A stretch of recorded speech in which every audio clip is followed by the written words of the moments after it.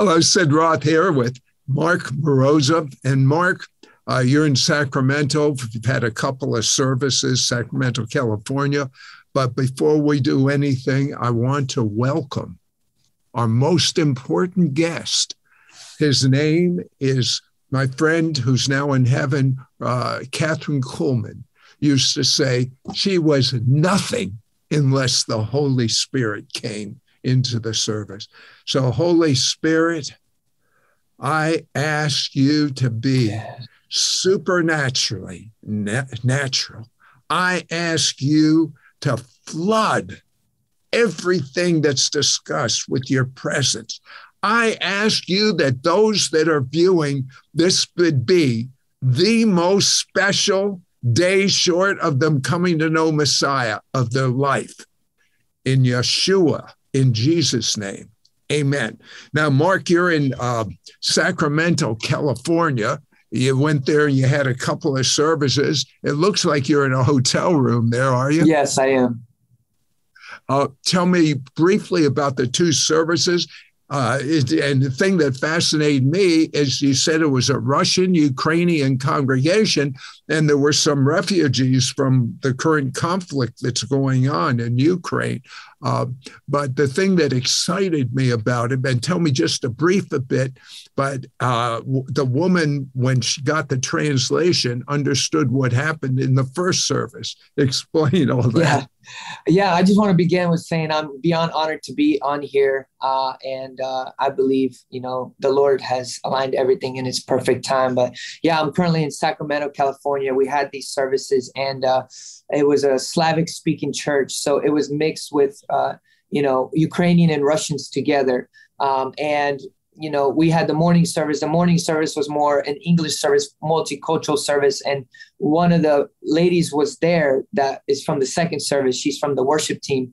And she was testifying on the second service. So at the second service, we saw the power of God show up.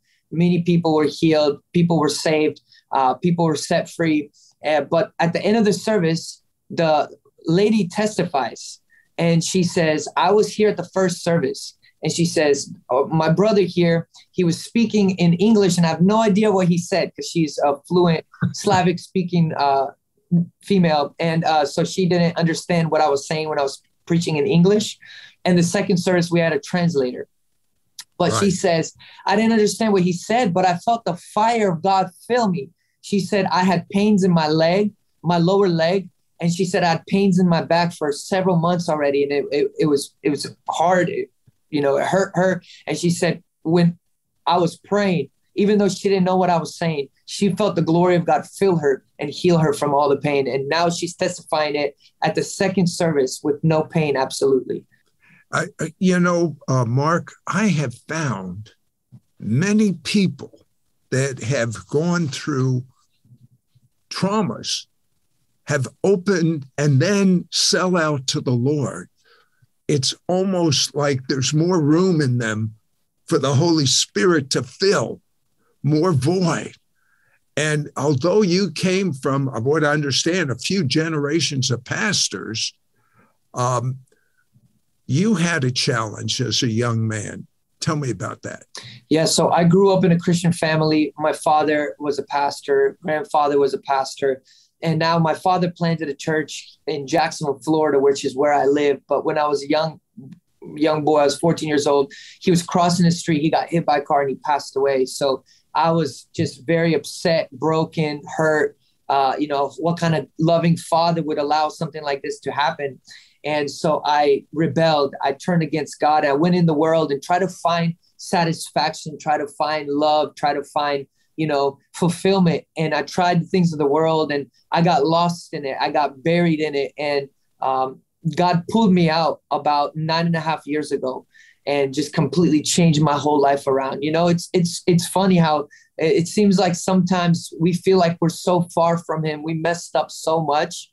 I really feel like there's even some people watching or going to watch this that they feel like they messed up and they did too much wrong, that God can use them, but I feel like it's like sometimes that the more we mess up, the more the love of God shows up over our life. And I'm the testimony of that. I feel like I messed up so much. And I feel like I'm unworthy. I don't deserve, to see the things that I see today. Yet the Lord's favors on my life, and the Lord's using my testimony, using the wrong things that I saw through my life, and he's using it as a testimony to set those very people free. Well, I'm going to tell those that are viewing right now, your passion for God, your first love for God is going to skyrocket as you hear this discussion.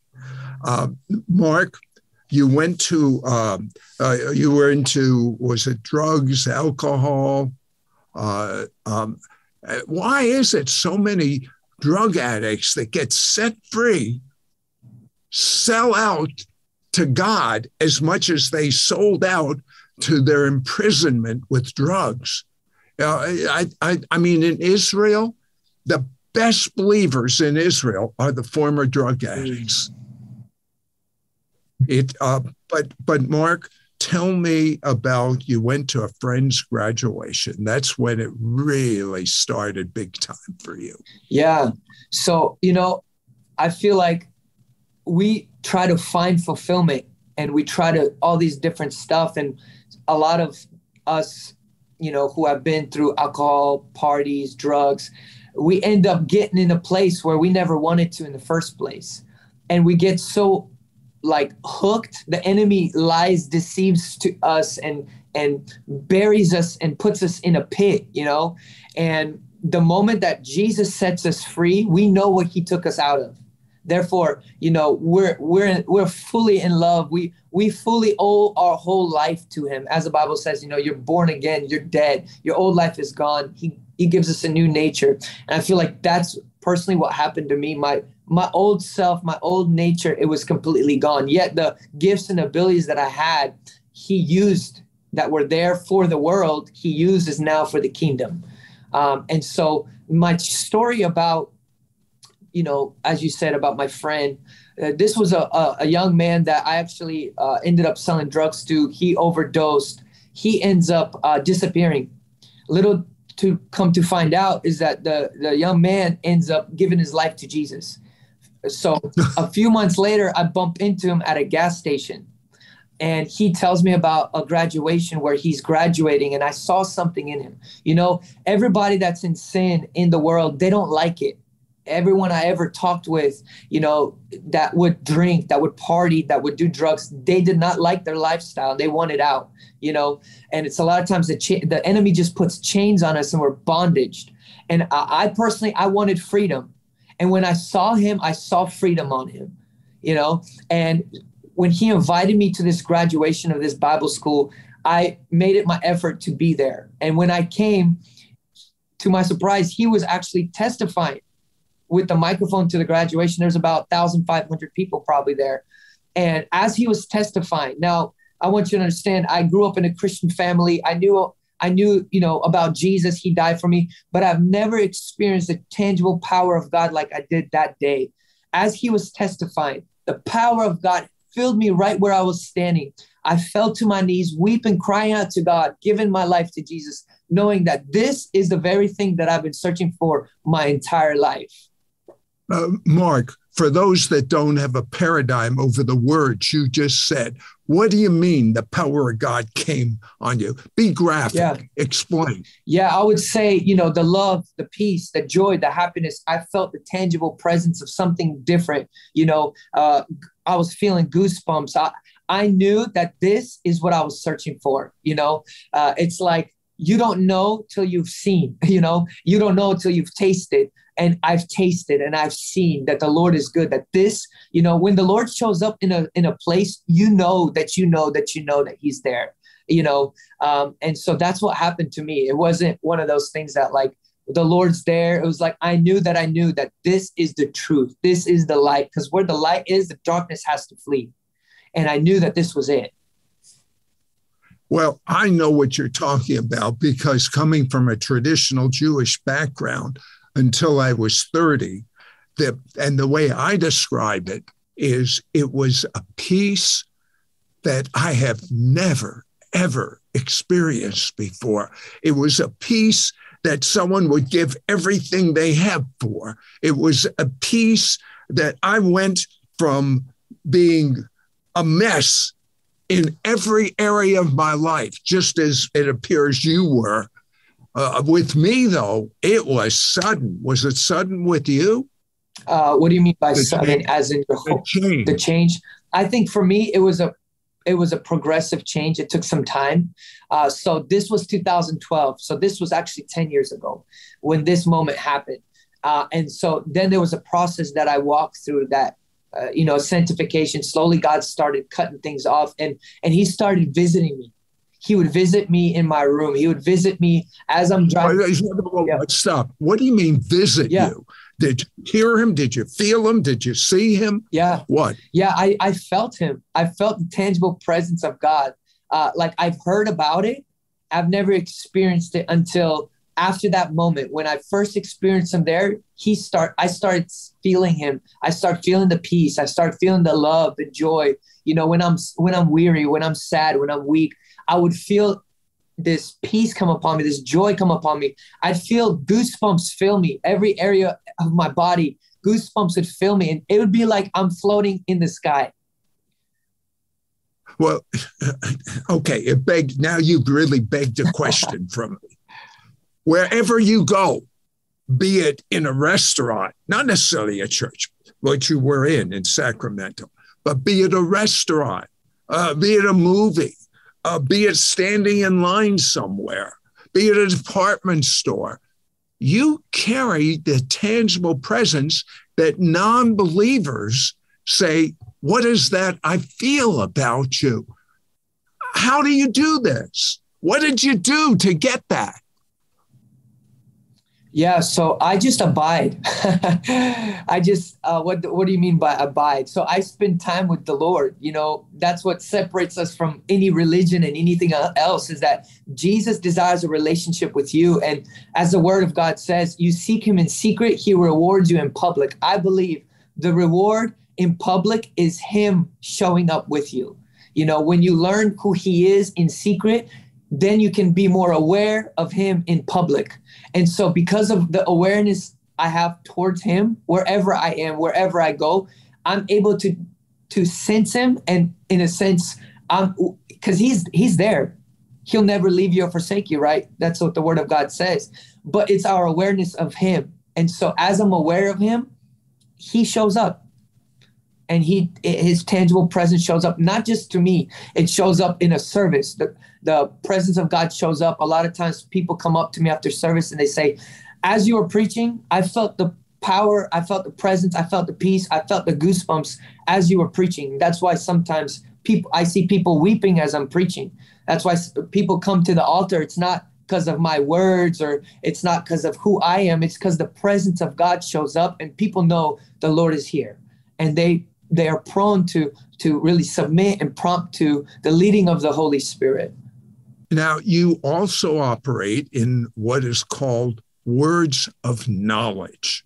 Tell me about the girl that needed surgery on an eye, or I don't even know if she could have ever seen. Yeah, so a lot of times I do get word of knowledge before a service, during the altar time. The way I receive it sometimes is I'll feel a tangible presence on a certain area of my body. So in a case, I'll feel it in my back, or I'll actually feel the pain of the person, what they're feeling. So I'll feel like yesterday's service, I felt pain. Excuse me. Yeah. Just out of curiosity, the first time that started, did you think it was your pain, or did you realize God was showing you something? Yeah, so it started happening after I was at a service and I saw somebody else function in it. So they had an ear ringing, and they said, I hear my ear ringing. I feel my ear ringing. There's somebody here at this service that has an ear issue. And I look at him and I said, God, I want that. And instantly, as I said that, I started feeling that same ear ring.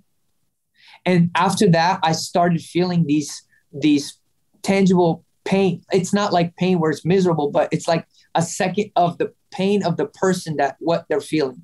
So as I said, yesterday's service, I felt lower back pain. And I said, hey, is there some people here with lower back pain? There was about 15, 20 people that came forward. and were prayed for. Many of them, I can't say the exact number, but many of them, the Lord healed and removed that pain from their back. Well, you were telling me at another service about a girl that had almost like supernatural laser surgery on her eye.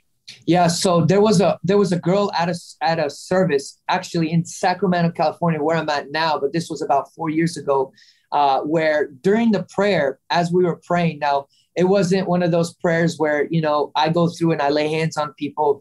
It was one of those corporate prayers where everybody was praying together. The people kind of raised their hand. Hey, I have pain. So there was a girl at the service, raised her hand, and she raised her hand because she couldn't see with one eye. But she said to me after service, she testified, said during the service, during the prayer, she said it was as if somebody was doing laser surgery on her eye. She said a physical flake pops out of her eye, and she said all of a sudden she could see.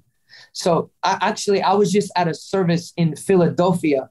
There was also a young boy that could not see with one eye from birth. He was about 12 years old, and from birth he couldn't see. And I actually have a testimony recording of this where he testifies with his mom, and his mom testifies that he couldn't see from birth with his eye. And literally the Lord opens his eye at the service and he could see.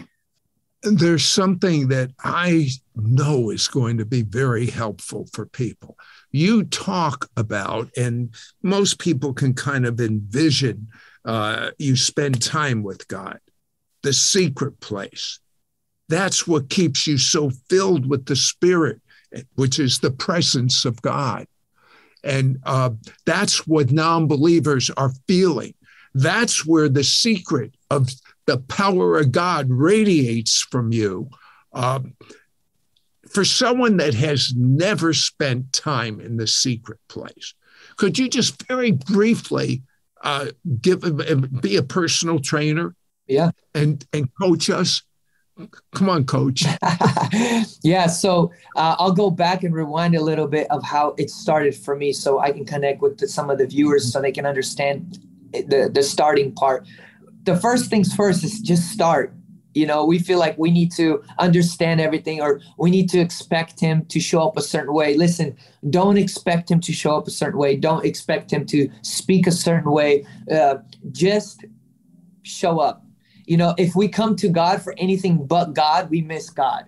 You know, sometimes we can come to God expecting to hear a loud voice, heavens to open up, God to come down on a chariot, and then he'll speak to us, and then we know it's God. But like, if we come to him any other way, if we come to him and say, God, I want you to do this, I want you to do that, we can miss him. And so as we just show up and come to him for him, he'll show up. So for me, what happened for me? How did I start my personal relationship with the Lord? What do I mean about secret place? So for me, the way I started is I just started showing up. I started seeking him. I started saying, God, I just want to know you. But my main prayer, even when I stepped into, say, ministry, was, God, I need your help. I need you. I need you. I didn't necessarily, have a long, speech or long wording with the Lord. Literally my prayer, I would say for a year or two, which I thought was a weakness. I thought, man, I'm so weak. Look at me. I don't even know what to pray. I don't even know what to tell God. But I would say, God, I need you. Lord, I'm so dependent on you. I'm so desperate for you. And that would be my prayer. And you know what? He would always show up. And I really— But would you, how long would you be still if he hadn't shown up? How long would you? Yeah, so it would vary.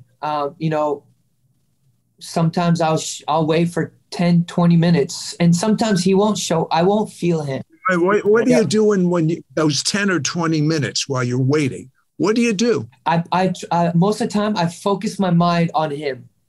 I disconnect from everything, all the noises, the distractions, the to-do list, the prayer needs. I disconnect from all that, and I say, God, I'm focusing my mind on you. And I set my mind on Jesus. I set my mind on the cross. Sometimes I think about Jesus with the cross. I just picture Jesus on the cross. I just picture Jesus carrying the cross, but I set my mind on him. And in a sense, I posture myself.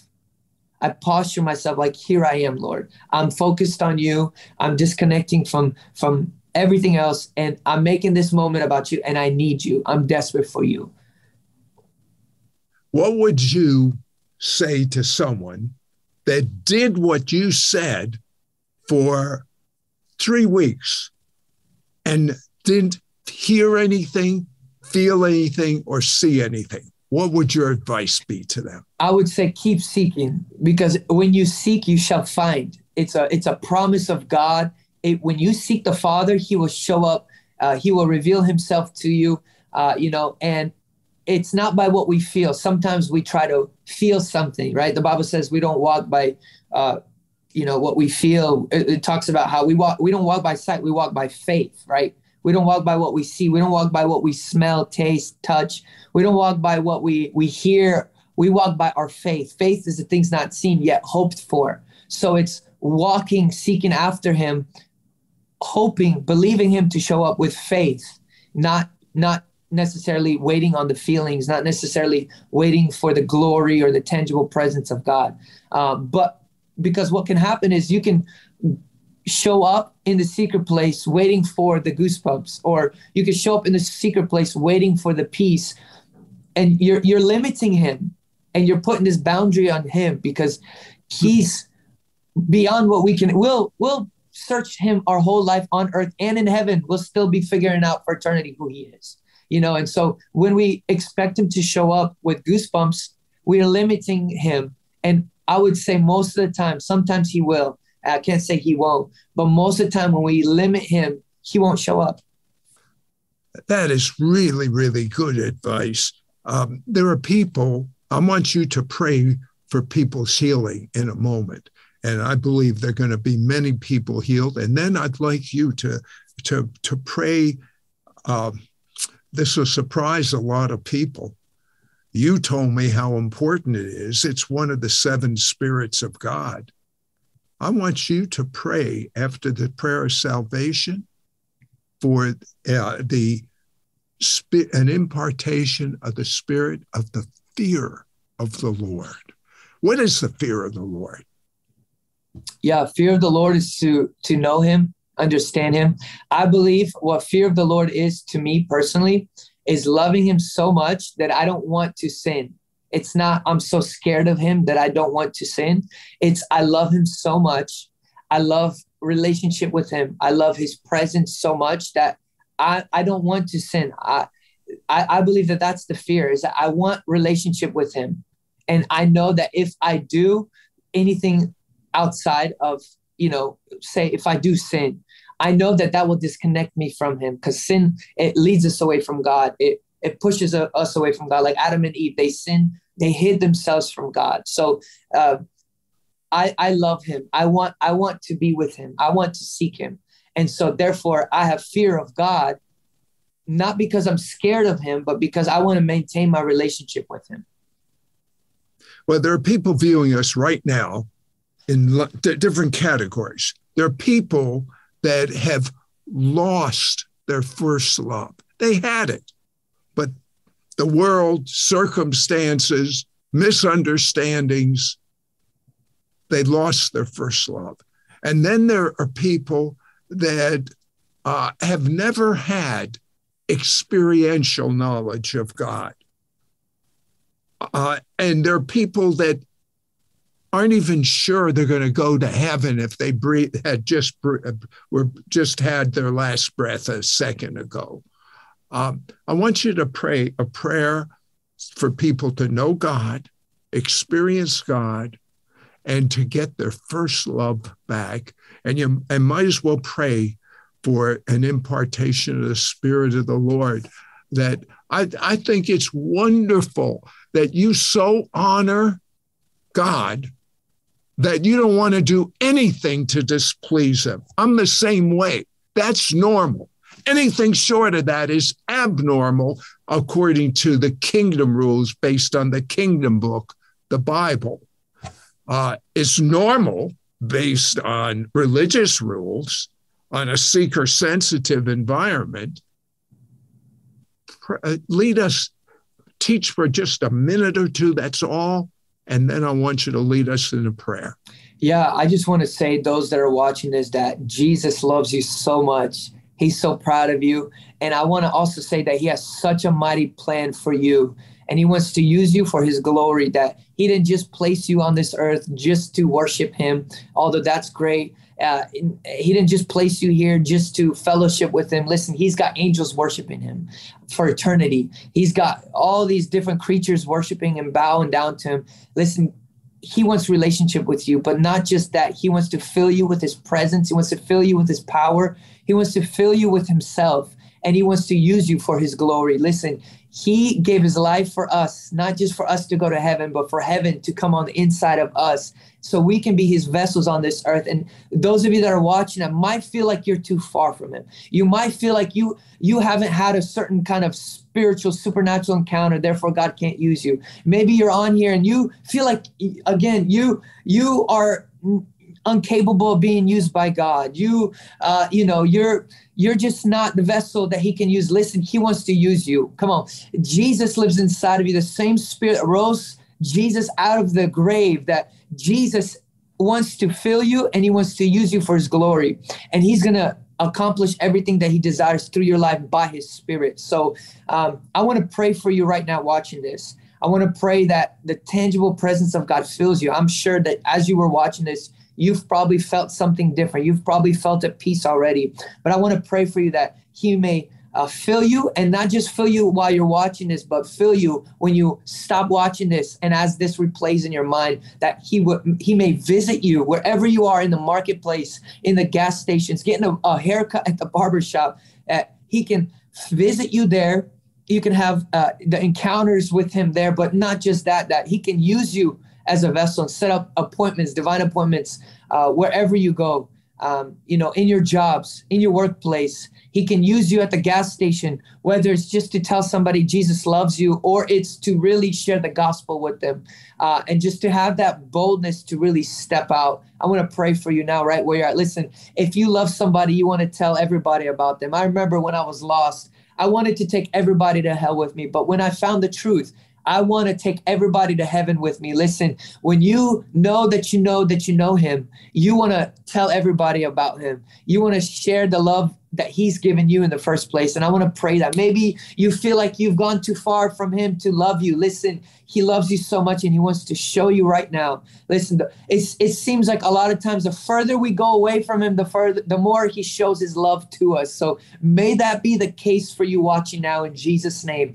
So Lord, I thank you for my brothers. I thank you for my sisters. I thank you for the family that is watching this now. Lord, I pray from the top of their head to the sole of their feet that you may visit them, God, that you may just send them the peace that they long for, the joy, the satisfaction, the comfort. Lord, I know that you've placed us on this earth, God, with a void, but only you can fill that void. I know many are watching this, God. They've tried different things and nothing's satisfying, because only you can fill that void. So Father, I pray, fill them now in Jesus' name. Lord, I pray that you mark them. I thank you that you love them so much, God. You sent your son down to die on the cross for them. And Father, I pray now that they may get the revelation, understanding of the love that you have for them, even though they might be too far away from you, God, even though they might not be gifted enough for you, God, even though they might not feel worthy enough, God. I thank you that you've called them worthy. I thank you that you love them so much, God. They're fearfully and wonderfully made,